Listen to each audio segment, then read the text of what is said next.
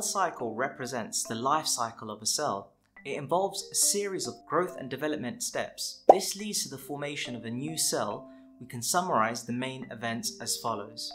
In step 1, the cell grows and increases the number of subcellular structures such as ribosomes and mitochondria.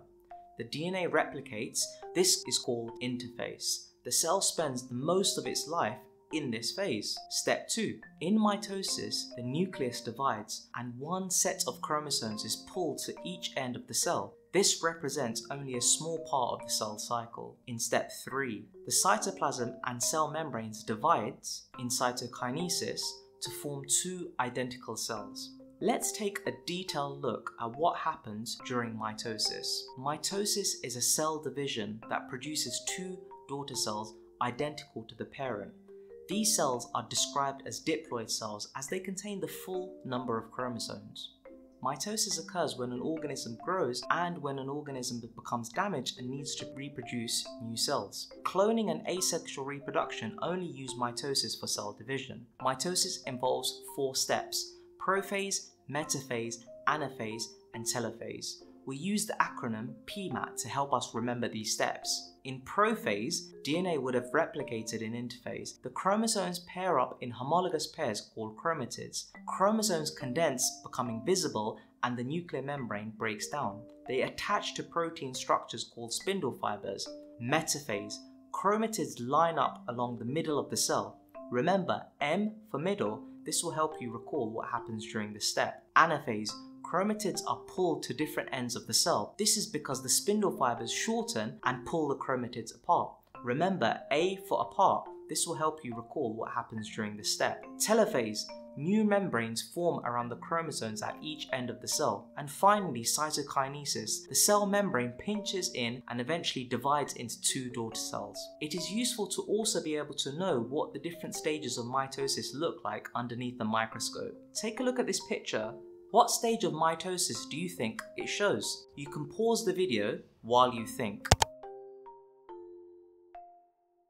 Well done if you got anaphase.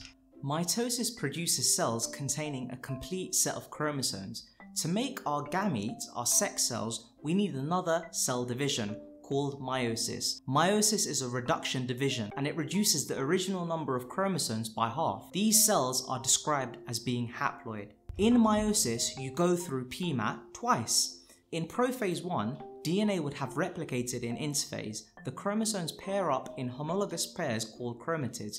Chromosomes condense and become visible and the nuclear membrane breaks down. In metaphase 1, chromatids again line up along the middle of the cell.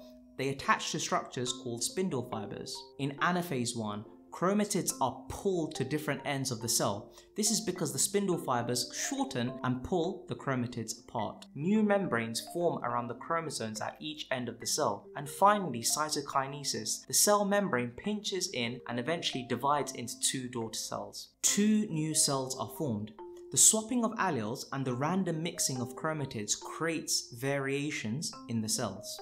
At the end of the first stage of meiosis, you have two cells that have 23 chromosomes each. In the second cycle of division, the chromatids line up along the center of the cell again. These chromatids are pulled apart to either end of the cell. At the end of the second stage of meiosis, you have 4 cells that have 23 chromosomes each, and they are genetically different from each other. So let's compare mitosis with meiosis. In mitosis, the new cells contain exactly the same number of chromosomes and the same genes as their parents.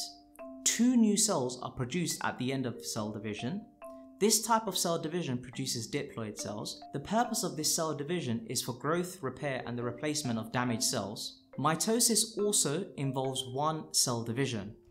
If we compare this now to meiosis, the purpose of this cell division is the production of gametes in the sex organs. Gametes are produced not by mitosis, but by meiosis, a reduction cell division. 4 new cells are produced at the end of the cell division. This type of cell division produces haploid cells. The new cells contain half the set of chromosomes. The 4 new cells are genetically different from each other. Meiosis involves 2 cell divisions. Hi, my name is Mr. Science, aka Salim. If you're new to the channel, please remember to like and subscribe, and for more teaching resources, you can visit my website at www.mrscience.co.uk.